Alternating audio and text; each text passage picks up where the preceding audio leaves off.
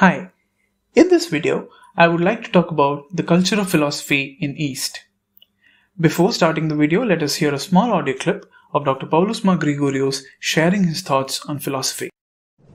I think it is probably more correct to follow Hegel at this point because he said that philosophy is always the thought of its time, as formulated or articulated by a people, especially by some of their spokesmen, within the historical gestalt of a particular culture.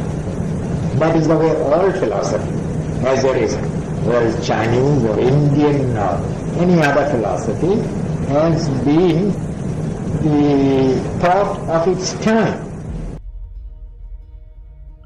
Philosophy is not a fool's errand.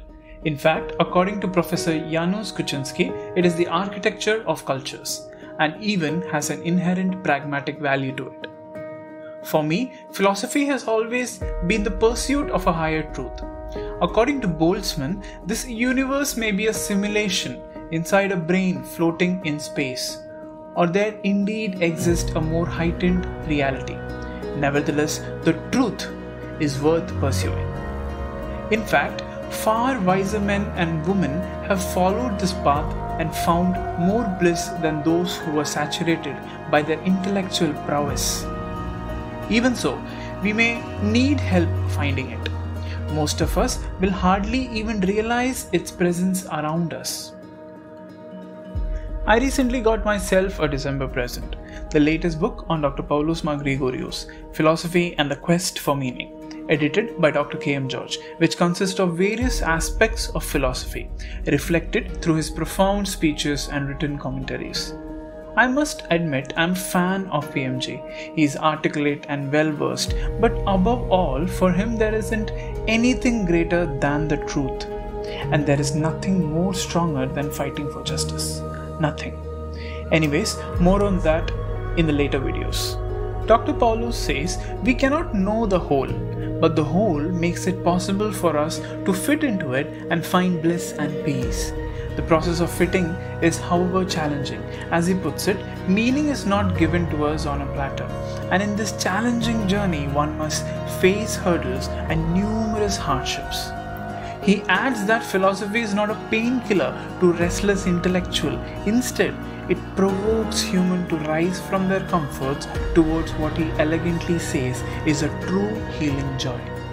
Philosophy maybe is essential, but it is equally challenging. As the East and the West philosophies slowly merge as they once did in the ancient world, there are significant possibilities for human reasoning and ultimately the pursuit of truth. At this juncture, I emphasize the importance of philosophy. Philosophy, unlike science, is not categorized.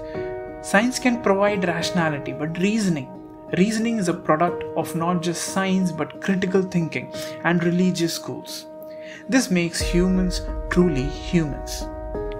As the East rises from its long slumber, it won't be just the economies that will see change, but their art, culture, and above all, their critical thinking.